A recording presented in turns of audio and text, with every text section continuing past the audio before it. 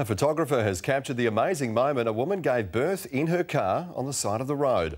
The mum was on her way to hospital when she had to pull over and deliver baby Matilda.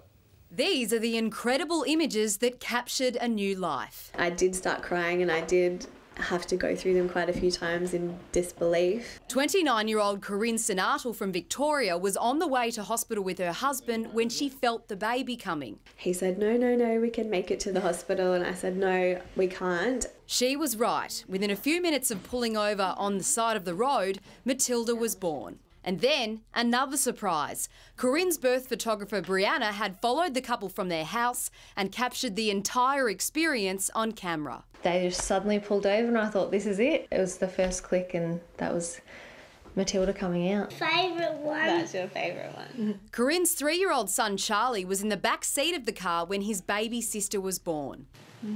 He was just completely excited and in love already. Once Corinne realised she'd given birth here near an apple shop, she knew it was meant to be. Her grandfather worked on an apple orchard and she says it felt like he was looking out for her. When I got to capture that, I knew that was probably once in a lifetime. Like, keeps those memories safe forever, really. Laura Spurway, 9 News.